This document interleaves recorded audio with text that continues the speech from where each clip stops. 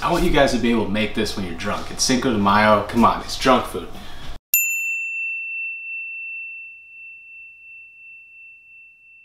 Alright, most important part of the nachos is the cheese, obviously. So we're gonna make a really nice cheese sauce. Queso. You're gonna need a scale for this. We're gonna make a roux.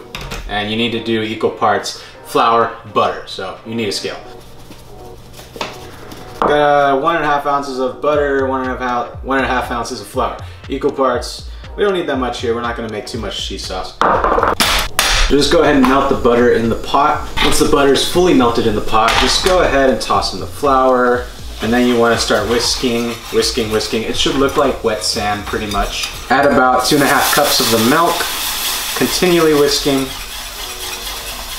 I'm just gonna do about a tablespoon of Aleppo chili. Just go ahead and add a little kick to it, you know?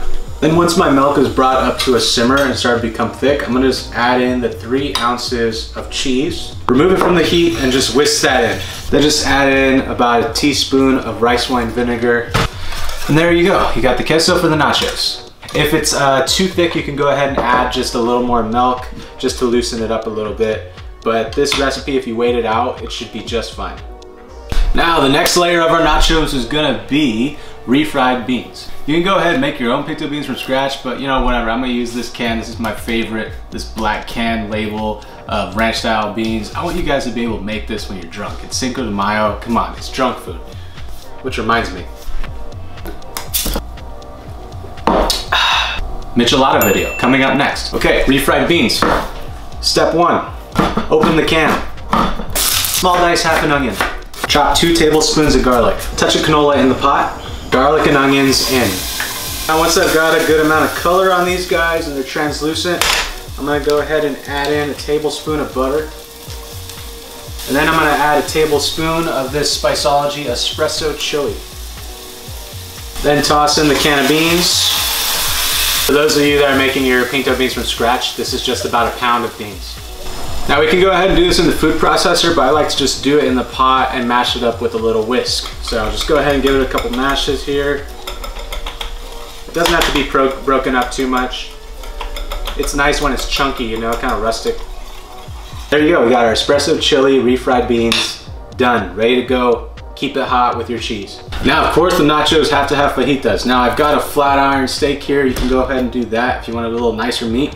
If you're one of the few vegetarians watching this, just leave the meat out, it's totally fine. But I'm gonna do some flat iron steak. You can do fajita as well. So I'll start off with just a little canola on there, then just salt it all over. And then I'm just gonna do some pepper all over. Okay, and cook it off on that.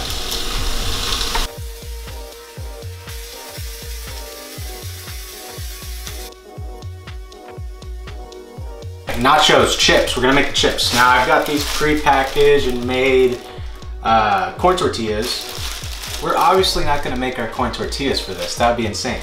Even at the restaurant, you wanna use some mass-produced, pre-made tortillas because it'd be a waste of time to make them and cut them up and fry them. Anyways, I've got a pot of canola oil here.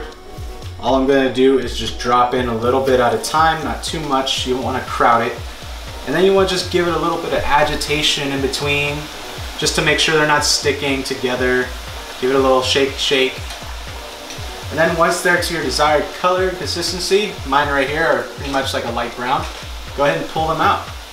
We're gonna pull them out, then we're gonna put them into a bowl.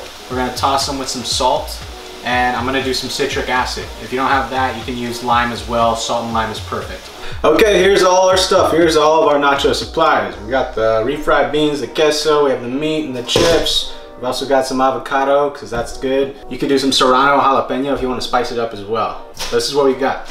Chips, your refried beans, cheese, top it with your meat, avocado, and then some of that cilantro to finish. Maybe finish it with some lime as well.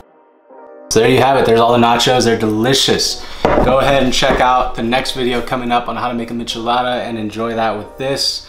Have a happy Cinco de Mayo, and I will see you in the next one.